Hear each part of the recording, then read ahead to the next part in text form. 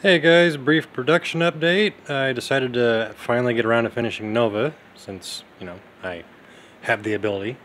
Uh, Still the process of working out the paint. Got to resand the head a little bit, but as soon as I get him to my liking, Nova will be done.